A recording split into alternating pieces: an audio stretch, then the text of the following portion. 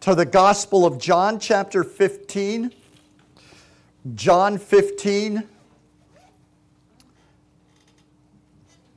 verse 8 and verse 16. That's John chapter 15. That's the one about Jesus talking about, I am the vine, you are the branches.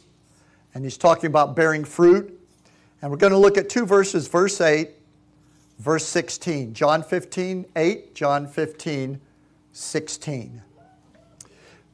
When you've got it and you look up, I'll know that you're ready. John 15, 8, and verse 16 also. There he is looking up. Thank you. We're glad to have you back from Hawaii. We prayed for you, Jesse, while you were in Hawaii. We're glad to see that you made it through. All right, John 15, verse 8. Jesus said, herein is my Father glorified, that you bear much fruit. So shall you be my disciples. Verse 16, you have not chosen me, but I've chosen you, and I've ordained you that you should go and bring forth fruit. So what's God ordained us for? To go and bring forth fruit. And that your fruit should remain. That whatsoever you ask the Father in my name, he may give it you. So that ability to pray and ask whatever God puts on our heart to pray and intercede for, to ask and have those answers, the qualification is to be a fruit-bearing person, to be somebody who is bringing forth fruit and your fruit remains. It's almost like, and I know this probably just flies in the face of popular culture today, but it's almost like God is interested in results. You know, he says, I want you to go bear fruit, and I want you to bring forth fruit that will remain, so that whatever you ask for, the Father will give it to you. Who's God giving things to? People who want to bear fruit. And so the Lord is helping fruitful and fruit-bearing people. So I want to share a couple things about fruit this morning, and we've come to the final and the fourth F in the 4Fs, fellowship, focus, function, and fruit. And the first thing I want to say is, how does God measure our lives? Think of that question. When your life is over with, how will your life be measured by God? The Scripture talks about fruit being the thing that God uses to measure your life. Fruit, your fruit specifically, is what your life produced, not what your life was like. Many people strive to have a prosperous life, or they work at having a self-fulfilling life, or some people work to have an easy life. For most people, they're interested in how their life goes. But there's going to come a day, and hopefully it comes before the last day of our life, where we realize that our life is really amounts to what we've produced and not how things went in our life. So God will actually measure your life by the fruit that your living produced. When God adds up your life, the scale won't measure how you felt about yourself. The scale's not going to measure how you compared to other people. Or is it going to measure how other people felt about you or what they thought about you? But when God measures your life, what your living produced, did those results matter to God? That is what's going to sit in the scale when you and I face God in eternity. Did my living produce results that mattered to God? That is a sobering and that can sound like a harsh question. I think before the message is over today, you're going to be encouraged. So there's a lot more joy in that question, that thought, than you might think. But that question is the question that will measure your life. Did my living produce results that matter to God? And the answer to that question is what we call fruit. That's what the Bible is calling fruit. What did your life add up to? So fruit is not what people give you credit for, but fruit is what God gives you credit for. In Colossians 1 and verse 10, it says that you might walk worthy of the Lord, unto all pleasing, being fruitful in every good work. So if the results of your life is what God considers fruit, and that's what the content of your life amounts to, we probably should find out what God considers to be fruit.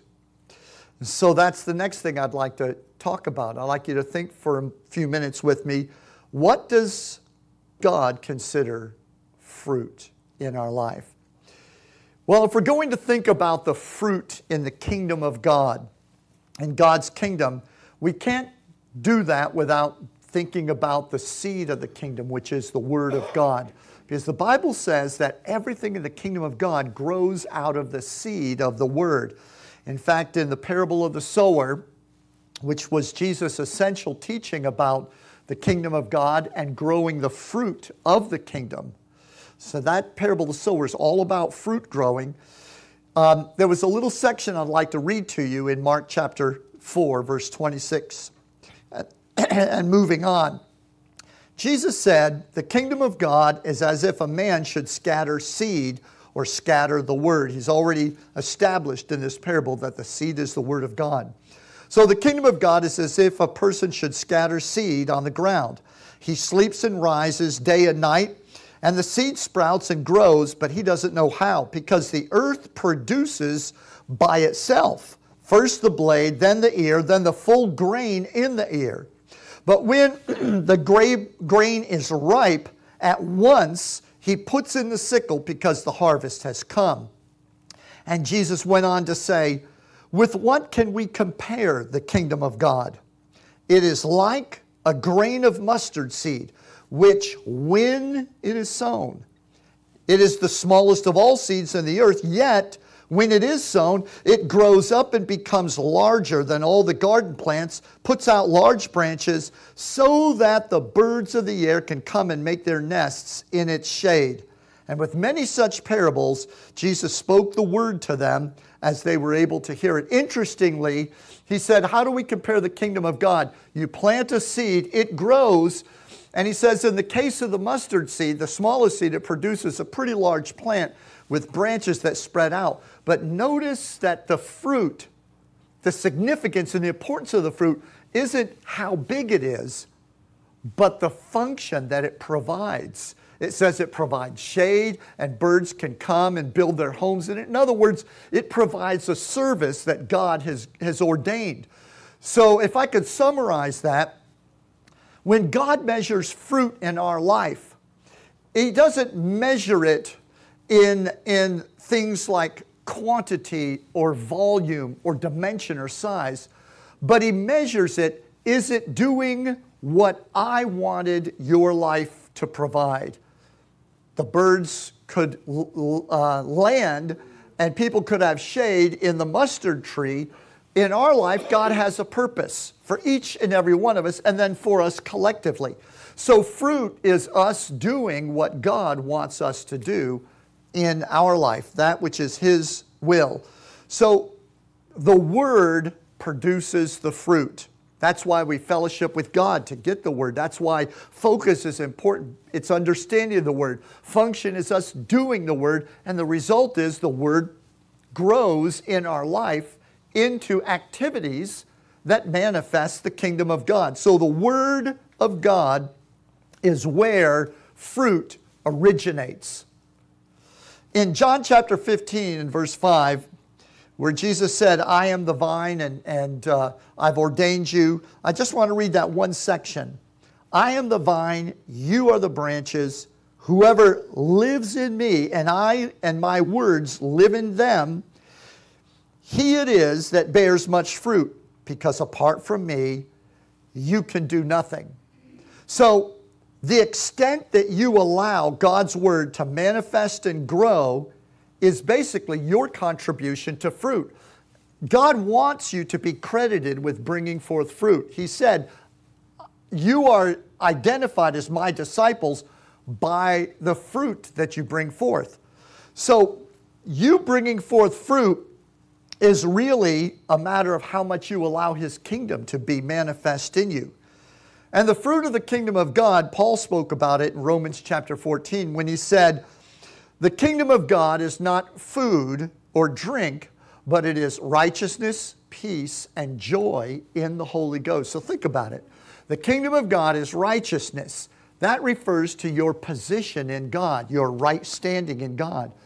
And it's peace. That has to do with your day in and day out life. Are you living in peace? Because if you are in continual fellowship with God and walking in that focus, you'll have peace in your life. You could be a Christian and go to church and not have peace. All of us have days where we don't walk in peace because we're not walking in that communion with God. So the kingdom of God is not manifesting its peace in us in that day. So the kingdom of God is righteousness, peace, and joy.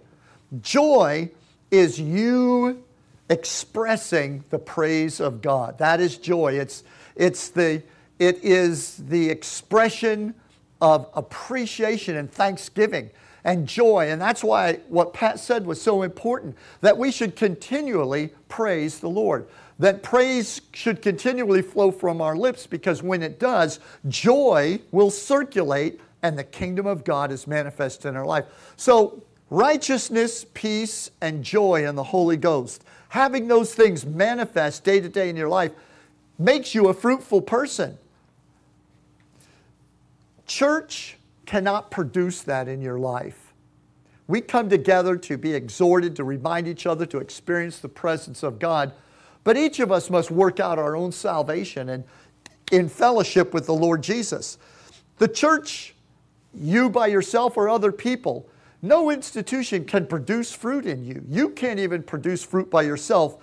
Why? Because it grows as a result of the Word working in your life. So as the Word's working in you, the Word itself, remember Jesus said in the parable, the sower sows the seed, it grows up day and night. He's watching it, waiting for it to happen. He's not doing anything but waiting, and suddenly it starts to appear. He says he doesn't know how, because it grows by itself.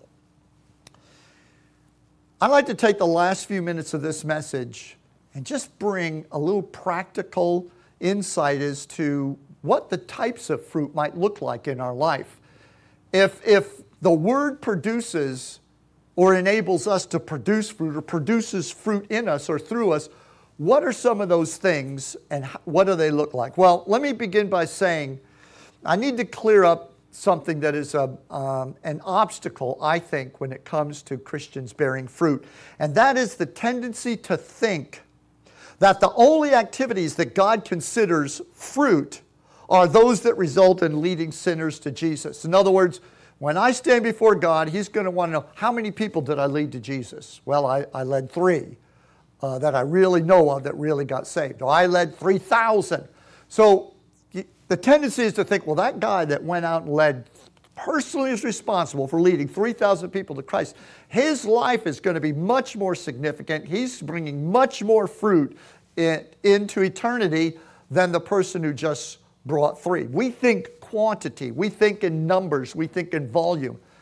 There is an inherent danger in thinking that the only fruit God cares about is who you have led to Jesus or how many people you've gotten saved. Now, surely that is bearing fruit. To lead someone to Christ, that's fruit. But that's not all the fruit in the kingdom of God. That's just one manifestation of fruit. In fact, when Jesus taught about each of us being a tree and the tree's known by its fruit, He said, each tree is known by its own fruit.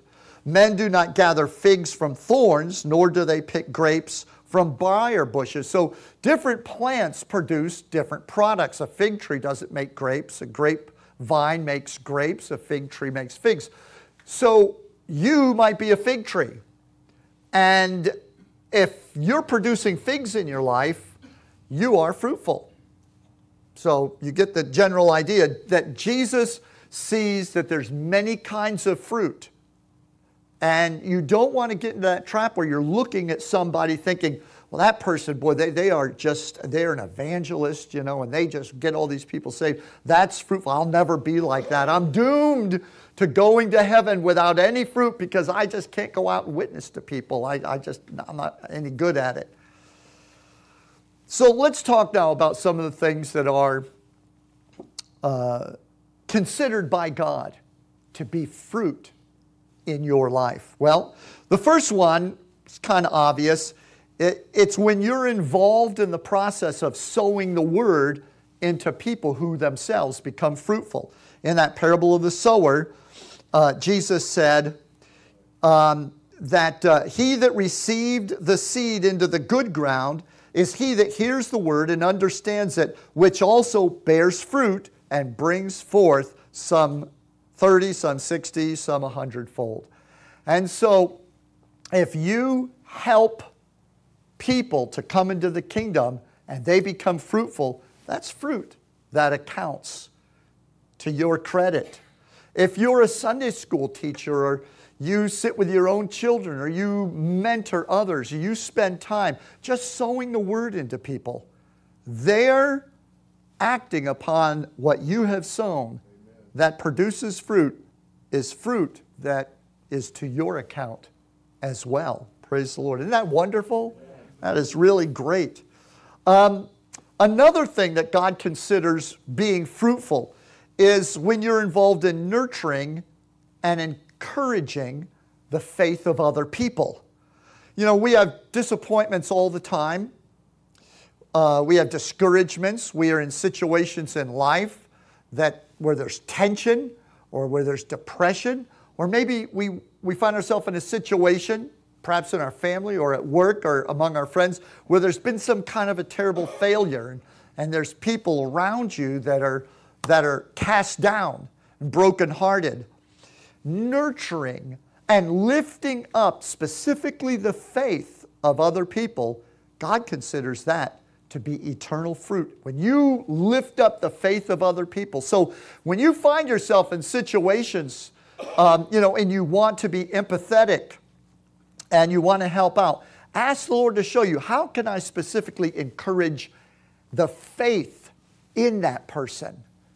A scripture that I think expresses it is Paul writes in the first chapter of Romans, and he says, I do not want you to be unaware, brethren, how often I wanted to come and visit you in order that I might obtain some fruit among you also, even as among the rest of the Gentiles. So he's writing to the Romans. He said, I want to come and see you so that I can help produce some fruit among you. He wants to nurture them in the faith and encourage them.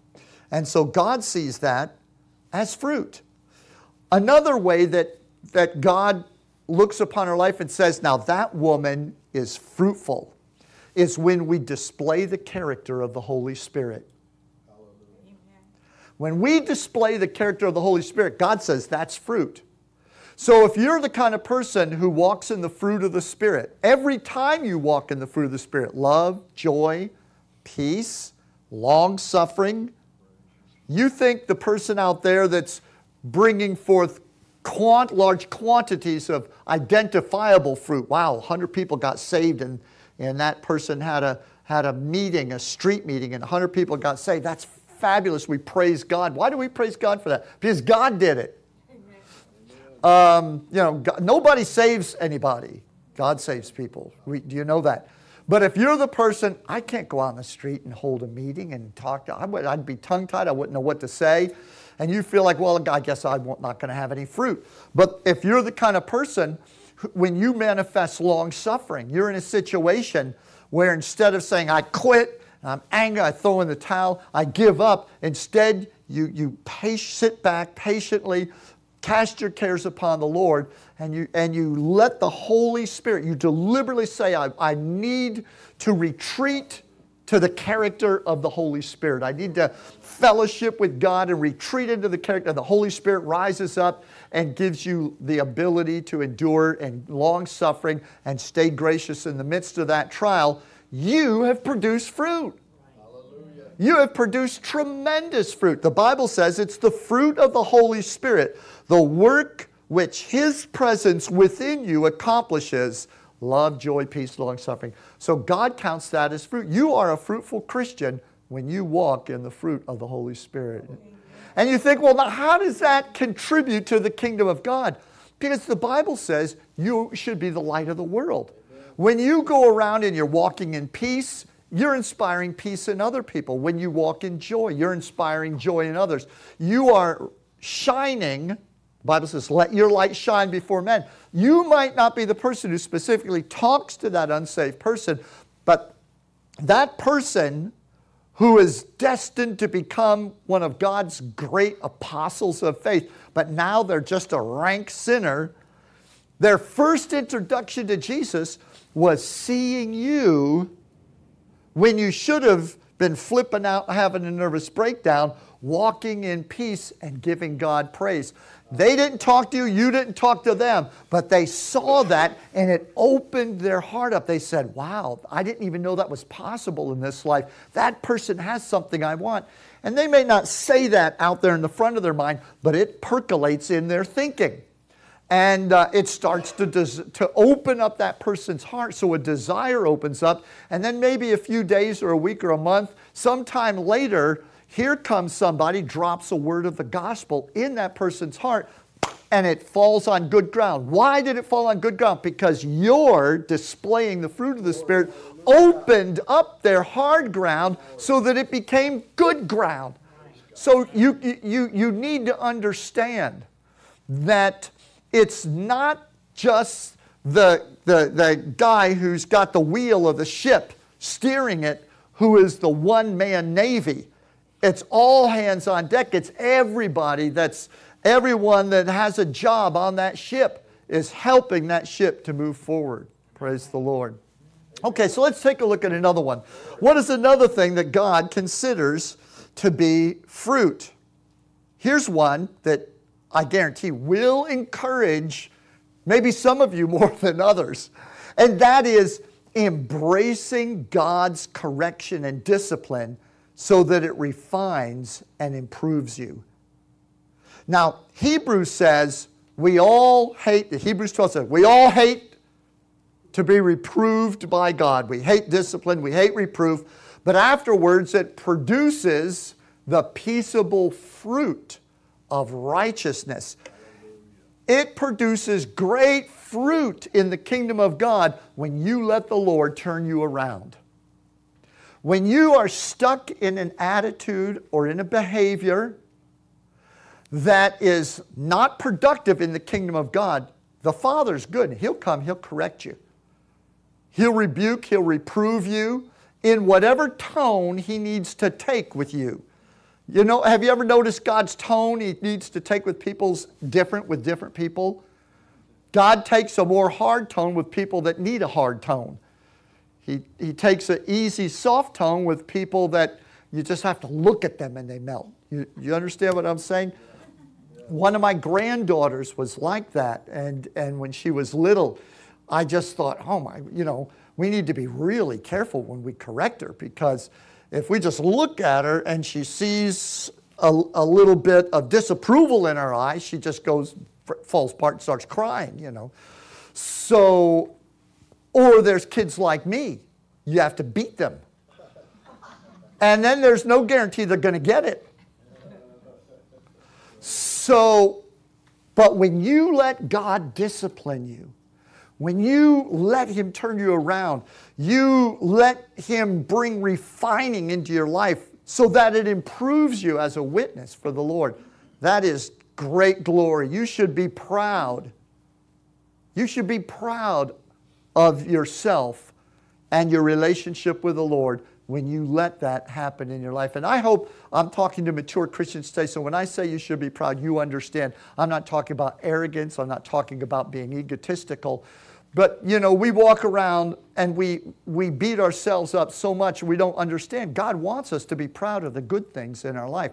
Not self-confident pride, but proud of the work that God is doing in us. Glad would be a nice way of saying it. My pride is rooted in my gladness that He saved me. I'm glad that I know where my strength comes from. Here's another one. And it's amazing. I think the Lord kind of set this up this morning. Thanking and praising Jesus. Thanking and praising Jesus is a fruit. It's a powerful fruit when you, and sometimes it's a bigger fruit than another fruit when you're doing it at a time when you don't want to praise the Lord. Then it's an offering of praise that you're lifting up. You know, sometimes in church people will come in and everything, and you almost got to hook them and just pull on them to pull a praise out of them. Could you possibly just lift your voice a little bit? You got to pull. You know, you think God's got to pay them to praise Him, but then there's times when you're in that situation, and you've just gotten some bad news. You woke up tired and in pain. You just got laid off from your job. Somebody crossed you. You've lost something valuable and important. You can't find it. Maybe 3 bad things this week have happened in a row. You know what I'm talking about. You're in that place where the last thing that naturally is bubbling up in you is praise the Lord. Glory to God. Hallelujah. And so you've had the week where all the bad stuff's going on, and you just say, you know what, I'm going to turn aside, and I'm just going to have church, me and the Lord. And I'm just going to praise my God. And you know what happens. It doesn't take but a few moments, and there's a turnover happens within you. And it's like, oh my God, why didn't I do this earlier? Well, Hebrews chapter 13 says, through Him, let us continually offer a sacrifice of praise to God. That is the fruit of our lips that give thanks to His name. So when we praise the Lord in sincerity and our mind and heart is connected and we mean it and we're praising God, God says that's fruit. You know what that means? It goes instantly to heaven where it's preserved for eternity. Fruit in the kingdom of God does not dissolve. The Bible says God is faithful to weigh out and to keep everything that is committed. Paul said, I am persuaded that He will keep everything I've committed to Him. You know, when you lay your life down, when you make a sacrifice, when you want to do something your flesh wants you to do, but you turn away and do something God wants you to do, you know, maybe you've gotten past that trial and it's over with.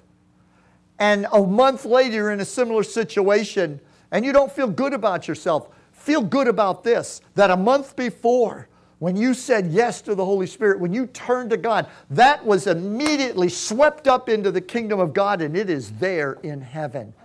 It is there. It is on your account. It is fruit kept. God does not forget the fruit that we bear in our life. I guarantee you, He keeps it and He intends to reward it. He intends to reward it. So somebody give the Lord some praise this morning. Hallelujah. Amen. Hallelujah. Praise the Lord. Here's another one, and this will be the last one that I show. There's so many, but I thought this was important enough to bring it out.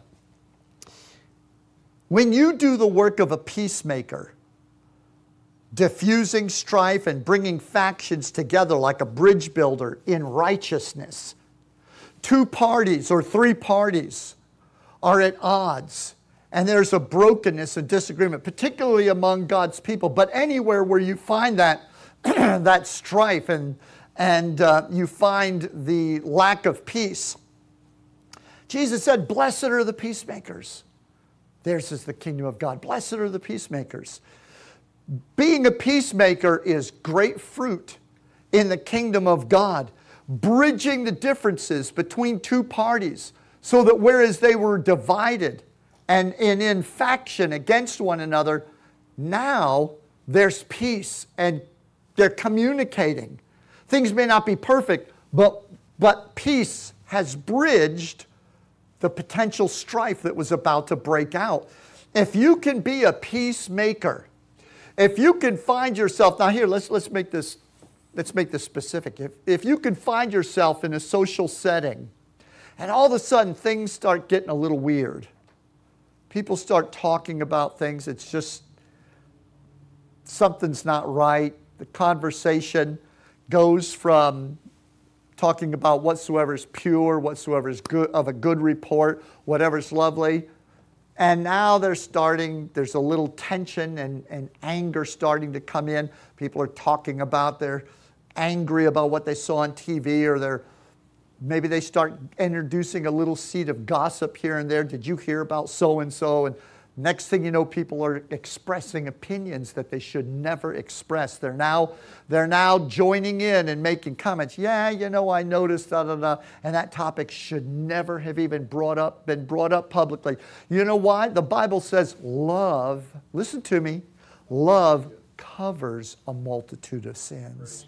When you walk in love, you're not out talking about your brothers and sisters. And even if it's not a horrible thing, you know that you're introducing them into a conversation in an inhospitable light. You're sharing things about them that are just not praiseworthy. The Bible says if there's any praise, if there's any virtue, if there's any goodness, think on these things, talk about these things.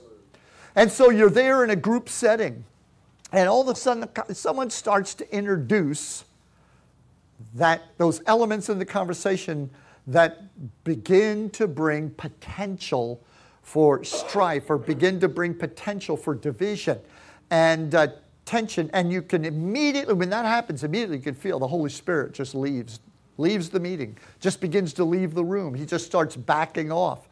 And you recognize what's happening.